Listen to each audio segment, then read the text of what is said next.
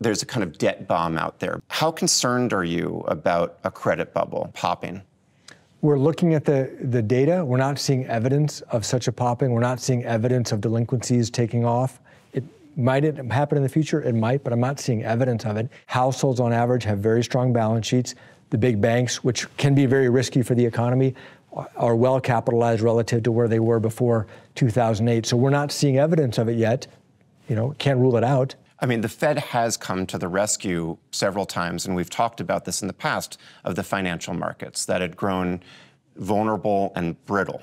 So are you saying, I'm asking what degree of disruption would you have to see in order for the Fed to intervene? We're a long, long way away from that. I guess I would say it that way. We are a long, long way for any kind of disruption that would warrant us stepping in that way. Less than 5 months after that interview, the Fed would indeed have to step in.